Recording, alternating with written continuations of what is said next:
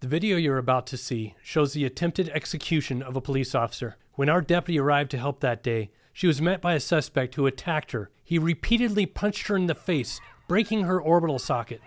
He then pulled her to the ground, causing her thumb to break. He attacked her and took her duty weapon, pointed at her forehead, and pulled the trigger.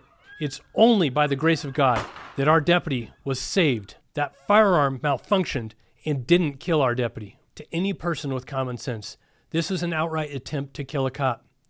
But not just a cop. Megan is a daughter, a sister, a mother, a deputy who responded to a call for help from another mother who was in fear for her life. And yet somehow last week, this suspect was found not guilty. Not guilty of an assault with a deadly weapon on a police officer. And not guilty of an attempt murder of a police officer.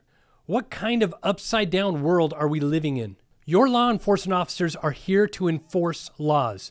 We don't create those laws. We certainly don't get to pick and choose which calls for service we respond to. We don't get any say on who calls us for help. And yet somehow a jury decided that the deputy was somehow in some way to blame for what happened to her. Hospital records of broken bones and the photos of Megan's bruised and bleeding face show very clearly a crime was committed.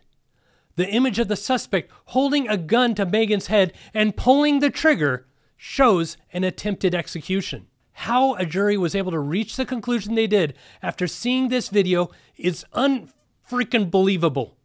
Unbelievable. This is a complete failure of the justice system.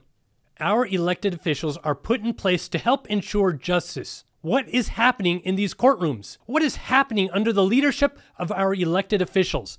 What the hell is happening that allows common sense to be abandoned and facts to be ignored? We need a commitment from our leaders to help answer these questions. This is our home, and this is a complete lack of humanity.